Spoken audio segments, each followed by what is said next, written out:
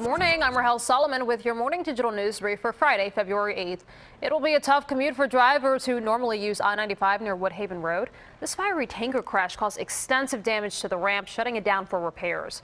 The crash happened just after 10 o'clock yesterday morning on the ramp from northbound I-95 to Woodhaven Road and Bensalem. 2 men inside of the tanker are in critical condition.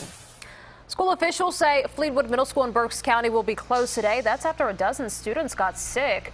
The students were taking part in a play rehearsal last night, and that's when some began feeling dizzy and lightheaded. 12 students were taken to the hospital, but no one was seriously ill.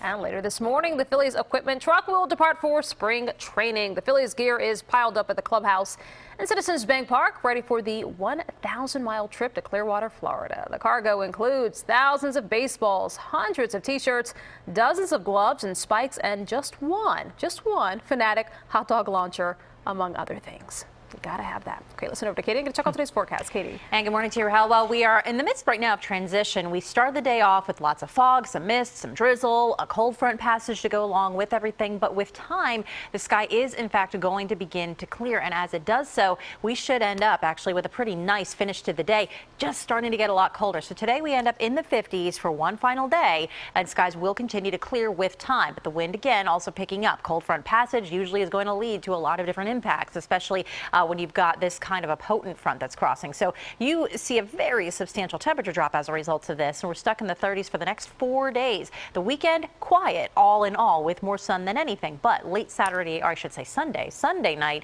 into Monday comes a new system. A disturbance, we'll call it. It's not a major storm, but it will bring with it a next opportunity for a wintry mix of rain and snow. And then heading into Tuesday and Wednesday, larger, more potent zone of low pressure will roll through, and that also brings with it the potential for some wintry mixing. So more unsettled weather lies in wait for us down the road, but once this first front passes, we'll have a nice little 48-hour window of quiet weather. Rahel? Okay, Katie, thank you. And remember, you can always get Katie's most up-to-date forecast and the latest stories right here on CBSPhilly.com.